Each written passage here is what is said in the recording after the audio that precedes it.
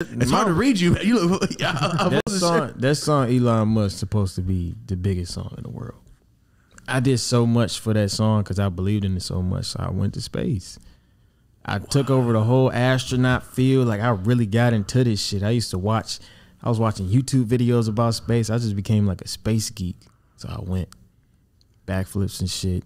I put it on TikTok, YouTube, everything. Well, TikTok, I just see the music video. Bro, that is the most epic shit. So what we're talking about from your POV, orbital, like black sky space or still blue sky space? It's dark blue.